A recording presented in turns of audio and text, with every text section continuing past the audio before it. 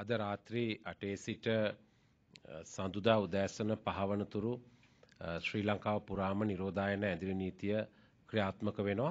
ඒ අනුව දින 4ක කාලයක් නිරෝධායන ඇදිරි නීතිය ශ්‍රී ලංකාව පුරාම ක්‍රියාත්මක වෙනවා. මේ කාලය තුල නිරෝධායන රීතීන් වලට අනුව කටයුතු කරන ලෙස ජනතාවගෙන් ඉල්ලා සිටිනවා.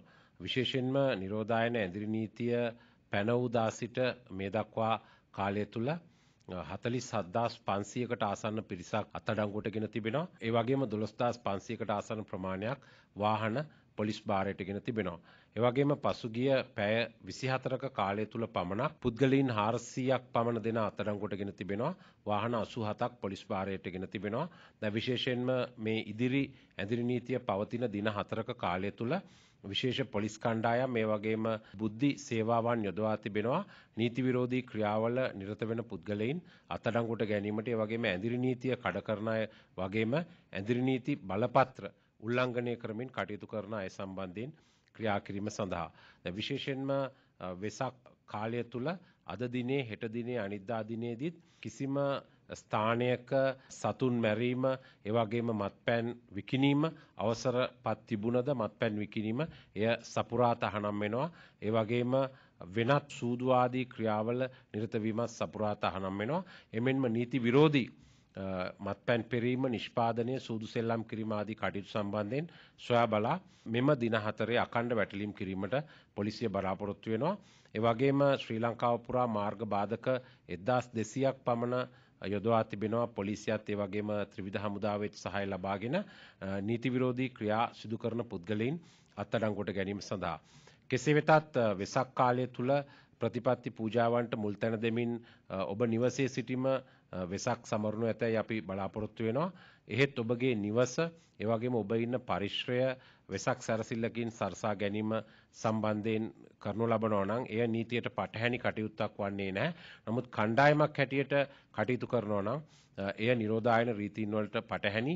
ඒ නිසා කණ්ඩායම් හැටියට එවැනි කටයුතු වල නිරත නොවන ලෙසට අපි ඉල්ලා සිටිනවා.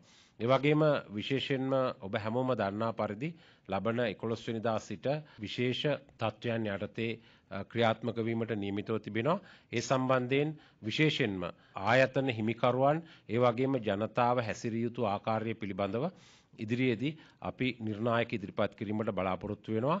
රියදුරන්ගේ ඒ වගේම රියදුරු සහායකයින්ගේ වගකීම, ඒ වගේම එම වාහන අයිතිකරුවන්ගේ වගකීම, කුලි රථවල රියදුරන්ගේ වගකීම, ඒ වගේම රූපලාවන්‍ය ආයතන, එහෙමත් නැත්නම් සැලූන් ඒවායේ හිමිකරුවන් සහ ඒවායේ රැකියා කරන අනිකුත් අයගේ වගකීම, විශේෂයෙන්ම හෝටල්, රෙස්ටුරන්ට්, ඒ වගේම කෑම ලබා දෙන ආයතනවල වගකීම, යම් අධ්‍යාපනික ආයතන වේ නම් ඒවා පවත්වාගෙන යා යුතු ආකාරය, එමෙන්ම නිෂ්පාදනයට සම්බන්ධ ආයතන පවත්වාගෙන යා යුතු ආකාරය, සෞඛ්‍ය සේවාවන් සපයන ආයතන පවත්වාගත යුතු ආකාරය, විශේෂයෙන්ම පොදු මහජනතාව පොදු ස්ථානවල ගැවසී යුතු, හැසිරිය යුතු ආකාරය පිළිබඳව නිර්ණායක ඉදිරිපත් කිරීමට බලාපොරොත්තු වෙනවා. ඒ නිර්ණායක විශේෂයෙන්ම රීතීන් සහ නීතීන් සහ රෙගුලාසින් හැටියටයි ඉදිරිපත් කරනු ලබන්නේ. එම නිර්ණායක නීතීන් හෝ රීතීන් වලට පටහැනිව යමෙක් කටයුතු කරනවා නම් ඔවුන් නිරෝධායන පනත මෙන්ම ශ්‍රී ලංකාවේ දණ්ඩ නීති සංග්‍රහයේ යටතේ සඳහන් නිරෝධායන නීතියකට පටහැනිව කටයුතු කිරීම යන කරුණු යටතේ වරදක් සිදු කරනවා. එවැනි වරදක් සිදු කරන අයට එරෙහිව අත්අඩංගුවටගෙන කටයුතු කිරීමට පොලිසියට හැකියාවක් තියෙනවා.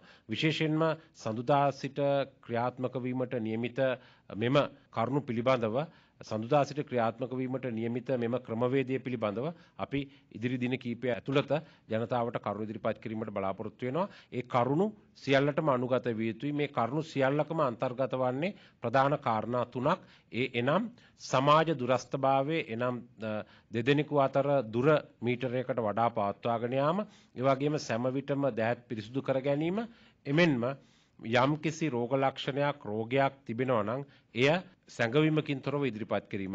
මේ සිද්ධාන්ත තුන පදනම් කරගෙනයි සියලු කරුණු ඒ වගේ මේ නිර්ණායක සකස් කර තිබෙන්නේ. අපි ඉදිරියේදී ඒවා ප්‍රසිද්ධ කිරීමට බලාපොරොත්තු වෙනවා.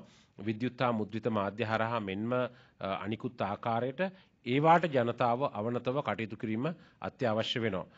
එමෙන්ම විශේෂයෙන්ම අපි ජනතාවට සඳහන් කරන්නට කැමති යම් ආකාරයකට මෙම ආයතන විවෘත වන අවස්ථාවකදී ඔබ ඒ ආයතනයට පැමිණීමේදී ඔබ ඒ ආයතනයෙන් පිටවීමේදී විශේෂයෙන්ම පොදු ප්‍රවාහන සේවා භාවිතා කරනවා නම් නැත්නම් පුද්ගලික පොදු ප්‍රවාහන සේවා එනම් ත්‍රිරෝද රථ කුලී රථ භාවිතා කරනවා නම් ඔබේ සෞඛ්‍ය ගැන වැඩිපුර සැලකිලිමත් විය යුතුයි. ත්‍රිරෝද රථයක් කුලී රථයක් එයට ගොඩවන විට ඒ වගේම එයින් බසින විට ඔබ යම් ආධාරකයක් අල්ලනවා නම් දිනකට 100 ගණනක් ඒ ආධාරකයේ ස්පර්ශ කර තිබෙන්නට පුළුවන්. ඒ නිසා වඩා සැලකිලිමත්ව ඔබේ අත්පිරිසුදු කර ගැනීම ඉතාම වැදගත් වෙනවා එම රථයෙන් ඉවත් වීමෙන් අනතුරුව. ඒ නිසා මේ කාරණා ගැන අපි ඉදිරියේදී කරුණු ඉදිරිපත් කිරීමට බලාපොරොත්තු වෙනවා.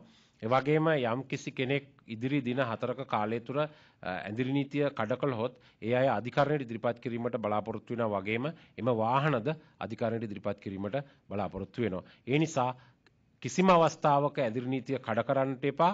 ඒ වගේම ඇඳිරි නීතියට එරෙහිව කටයුතු කරන්නට එපා. ඇඳිරි නීති බලපත්‍ර අවභාවිතා කිරීමෙන් වළකින ලෙසත් සියලු දෙනාගෙන් ඉල්ලා සිටිනවා.